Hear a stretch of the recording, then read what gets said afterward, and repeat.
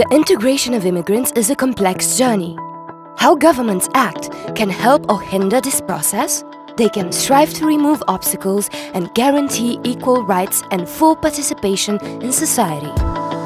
The Integration Policies Who Benefits project aims to show how countries are promoting integration by looking at policies in 8 key areas of life.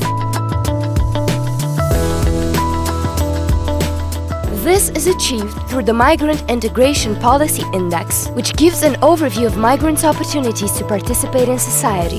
MIPEX ranks the integration policies in nearly 40 countries to see how favorable they are. Say there is a young woman. Are the policies to access nationality helping or putting obstacles in her way?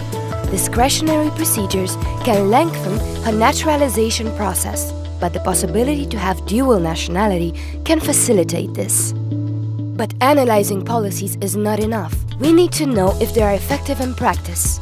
To give a more complete picture of how well immigrants are doing in each country, MIPEX creates links between integration policies, outcomes, and beneficiaries in society.